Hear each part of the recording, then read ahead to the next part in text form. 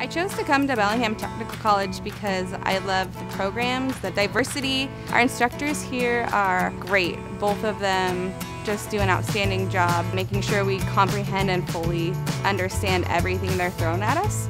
I spend my days trying to get our students to absorb as much information as possible before they go into the workforce. We have people from the welding department come down every once in a while and, hey, can you do this? And we hand those projects off to our students so they get the real life experience of, working on somebody else's print. When you do get a job in the industry, you're going to be making somebody else's parts. I can go to an employer and say, I know how to run a mill, I know how to run a lathe, I can program G-code in the CNC machines. So I have real solid skills. It's a really amazing experience to watch them program something in Mastercam, bring it out here onto the floor and then run it on the Mazak or the Haas. It's really a unique experience to see the joy in their face. If you can hold it in a workpiece, you can make it. We've been provided with an aerospace grant that has allowed us to purchase some of the amazing equipment that you see.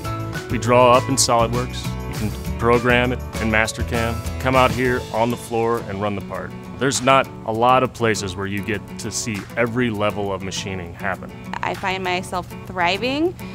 I see that I'm able to do anything that these guys do, and it just amazes me that there's not more women in here because it's a fun job, it's a great job, it's challenging, but it has so much opportunity for growth and creativity.